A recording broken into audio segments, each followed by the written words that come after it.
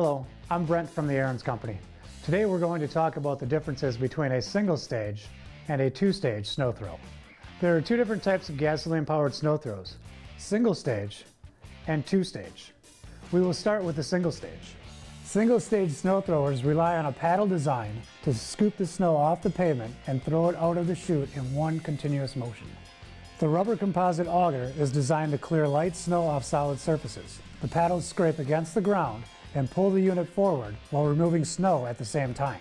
A single-stage Sno-Thro is best used to clear light, fluffier snow with smaller accumulation amounts on smaller driveways. Now we'll take a look at two-stage Sno-Throwers. Two-stage Sno-Throwers use a larger, serrated auger to pull the snow into an impeller inside the housing that throws the snow out of the chute. This is a two-step process. Two-stage Sno-Throwers are better suited for heavier snow and larger clearing areas with deeper snow accumulation.